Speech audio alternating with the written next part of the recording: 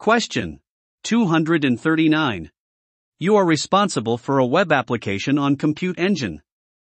You want your support team to be notified automatically if users experience high latency for at least 5 minutes.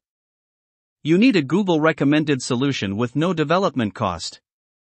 What should you do? A. Export cloud monitoring metrics to BigQuery and use a Looker Studio dashboard to monitor your web application's latency.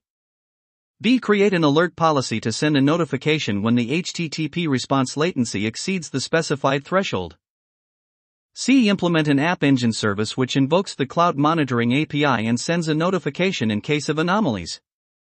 D. Use the Cloud Monitoring dashboard to observe latency and take the necessary actions when the response latency exceeds the specified threshold. Now think for 5 seconds for the correct answer.